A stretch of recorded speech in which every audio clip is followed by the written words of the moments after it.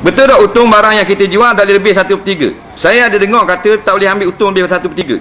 Contohnya saya beli baju bandar 10 riyal, lepas tu saya nak jual 50. Salah tak? Jawabnya tidak ada sebarang hadis menetapkan dengan qadar 1/3, 1/2, 1/5, 1/8. Cuma jangan jual berlipat kali ganda. Macam kita jawab semua, barangan ni dia ada 3 jenis barangan. Yang pertama, harga ditetapkan oleh pemerintah. Walaupun pemerintah tu pemerintah zalim, sekular dan sebagainya, tapi untuk kemaslahat rakyat yang ramai, bila ditetapkan harga minyak 2 riyal, boleh jual 2 riyal 10%. Tetap harga lada 6 riyal sekilo, kena 6 riyal, tak dijual 7 riyal. Itu harga yang telah ditetapkan pemerintah. Kemudian harga barang-barang yang tidak ditetapkan oleh pemerintah tetapi masih menjadi keperluan orang ramai. Hal ni penting.